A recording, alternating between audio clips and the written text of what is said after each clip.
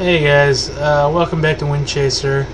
We're playing around with the version 2 of our pickup header here. I have some different animations using animation LUA to add a little bit more function to the merger itself. So I've seen a few reviews. Some people knew what they were talking about. Some people not so much. Basically, it is the same thing as a rake, the in-game rake. It's not as wide as the biggest one. It's working width of 10 meters from left to right, but it has a discharge on either side of a meter. So it actually, technically, if you were to merge the right side and the left side of the windrow, it's actually 22, a combined 22 meter working width. That's it. It's kind of, you're putting 22 meters worth of material into one windrow, versus the big crone, the biggest windrower in game. Its actual working width is wider. It's 18 meters, but it's only combining 18 meters worth of windrow. So this, although it's smaller overall width size, it's only 10 meters and not 18. It actually makes larger windrows. You know, some people are saying it's third cut, fourth cut. No, this is definitely used for first, second, third, fourth cut. It is built for high-speed merging. It's built for moving a lot of product quickly and efficiently. It's built to basically for the farmers that need to chop a lot of haylage for, you know, big dairy operations or feeding a lot of cows. Basically, what this is, instead of going out mowing and raking, you know, a few days ahead of your choppers, you can actually give yourself a 10-minute head start in front of the chopper, and this will actually keep pace in front of basically a Jaguar or anything that you have. Basically, it's designed to merge a lot of material very quickly, to be less exposed to inclement weather. Gives you a little bit more control over your forge operation. So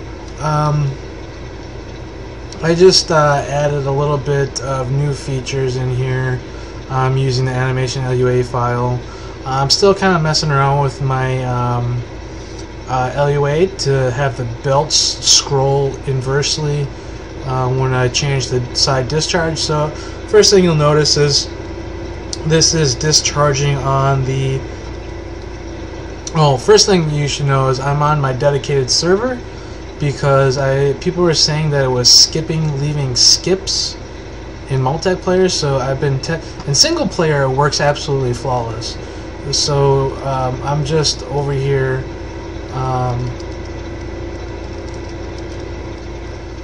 playing on my server game, and then you'll see all the information I added in the F1 panel. So keypad 9 brings up, well, that should actually be change the numbers. So 7 should be, so this should actually be backwards, and then 8 raises. So like if you were to use the default, so I'll just press V to raise and lower. You'll see that with the middle animation that it only lifts the middle one up ever so slightly, but if you were to press 8, you can bring it up all the way a little bit more. So the animations, they all work the same, but you can do all three separately as well. You can lift up with your 8 key. That way it will truly avoid picking up any additional material. So, and I think it only skips when you're taking corners. So far it seems to be working pretty well. It has individual flexing pickup headers.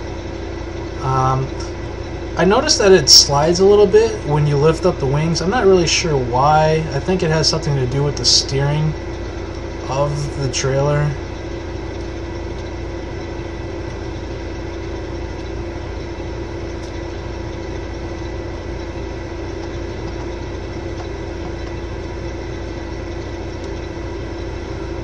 So far so good.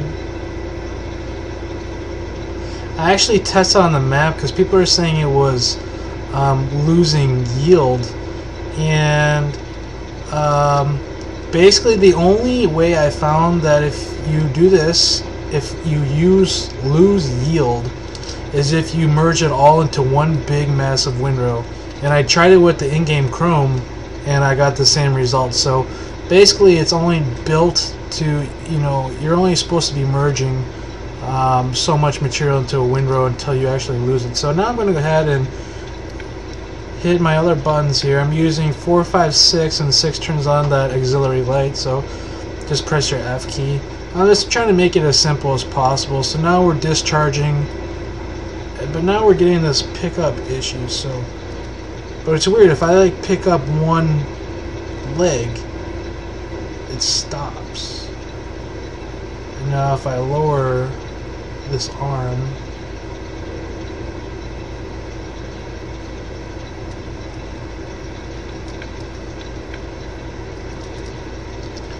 so there's still a little bit of bugs that need to be worked out. So it skips on one direction, but it doesn't skip on the other. I'm not really sure why. But now if I go on this other side, and it's only in multiplayer, I realized. So it doesn't happen in single player, just in multiplayer. And it only happens when you change one side.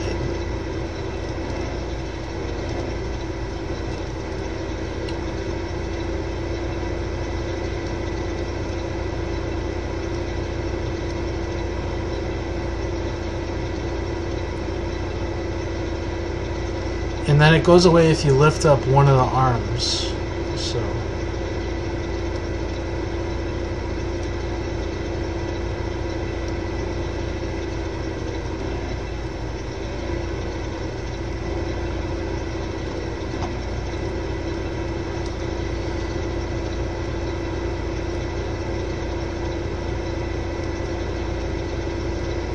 can see it just building up those windrows now. Basically doubling the height.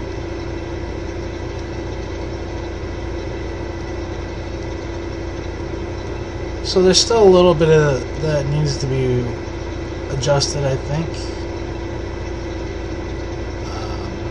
Just because I don't want it leaving those skips.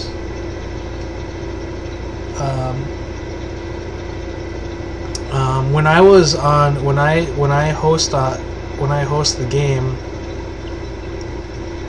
and it's not on the dedicated server, I don't really see the skips at all. It's only when you're kind of like the non-hosting player that you see it. So, but now that I'm on a dedicated server, I can see pretty much what everyone else was seeing. So.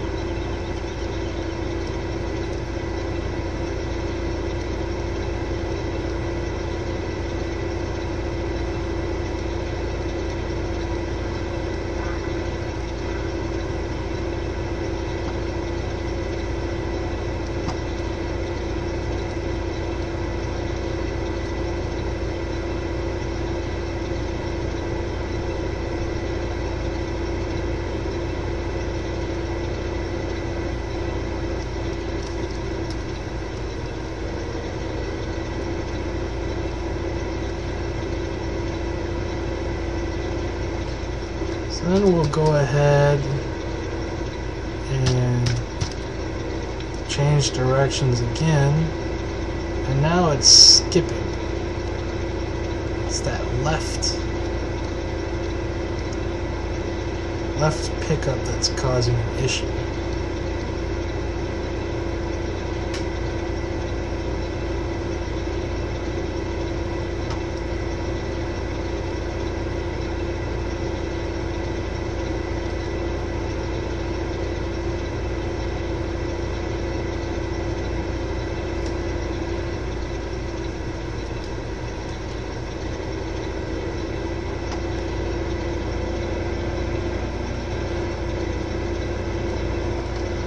So then if I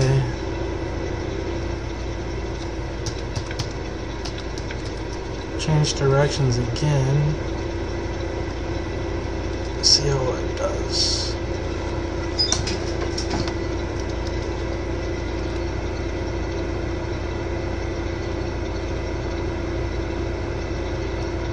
So it doesn't seem to be doing too bad anymore with skipping.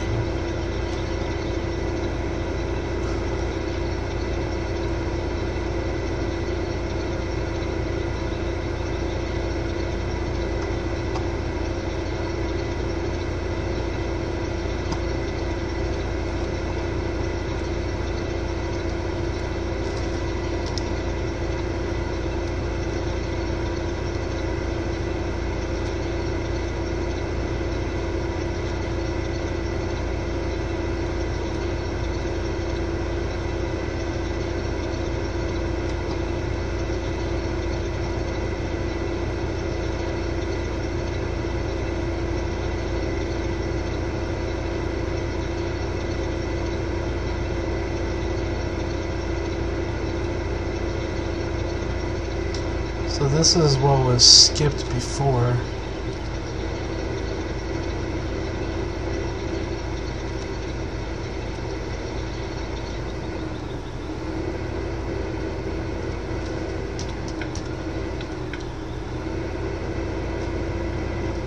So then if I go ahead and switch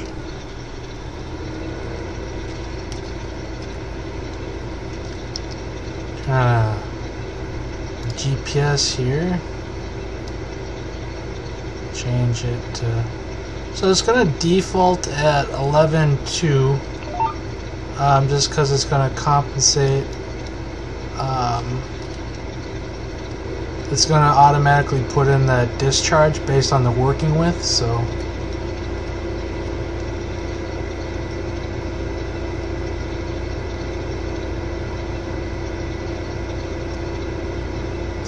and then once you get your line pretty much set up and stuff, you don't really need to switch your swath side at all. Except maybe here you can do like bump it over, and then once you get over here you can do 6, 7, 5, 4, 5, 6. And then bump it over to the right. You know, that way it, you know, it's nice and clean. You don't have to have long extended windrows. And then I think my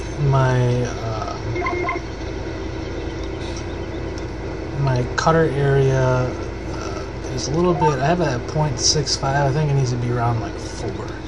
That's why it keeps picking up these extra. So this is how it's designed. It's designed to merge one side of the windrow and then come back and merge the other side. So you can see the windrows are roughly 2.4 feet or something like that. And then we'll do 4, 5, 6 again. That way we'll be kicking out on the left side instead of the right, and then we'll switch it back